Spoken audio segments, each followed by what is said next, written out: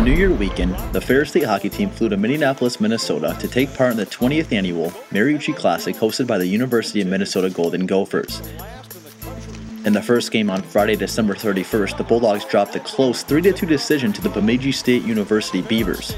Ferris State then squared off against the tournament host to start the new year on Saturday, January 1st, 2011. The Bulldogs were in the lead throughout the entire game, but ended up in a 2-2 tie. Tournament rules stated that the game would go into a shootout if tied up after overtime, which would most likely have benefited the Bulldogs.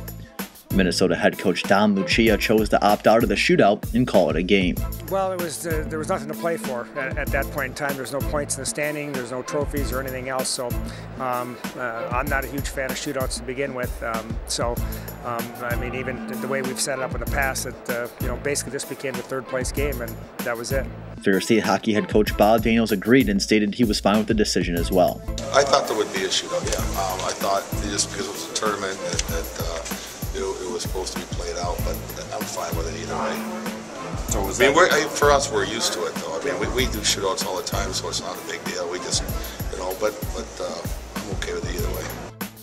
There are 58 teams throughout Division I college hockey. The top 20 teams get ranked each week in the USCHO.com poll.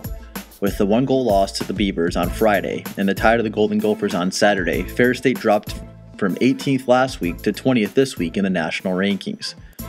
The Bulldogs will be on the road again this weekend to face off against Central Collegiate Hockey Association rival, the Bowling Green State Falcons. The two squads have met a total of 108 times so far, with Bowling Green having a 52, 45, and 11 record in the all-time series. Last year, Ferris State swept the Falcons 5-1 on November 6th and 3-2 the following night on November 7th. Sophomore forward Travis Ouellette tallied 3 of the 8 goals that weekend, with Justin Menke, Brett Weissopel, and Matt Kersinger also adding 1 apiece. On the road in Bowling Green, Ferris State has recorded a 19-31-5 record, but is 7-4-2 in its last 13 appearances on the Falcon ice.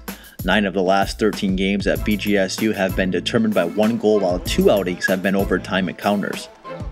Both games this weekend can be heard live on the radio on 1460 AM and 107.7 FM WBRN, and as always online at ferrisstatebulldogs.com. The Saturday night contest will be televised live on the Buckeye Cable Sports Network, and both games will have live in-game stats online.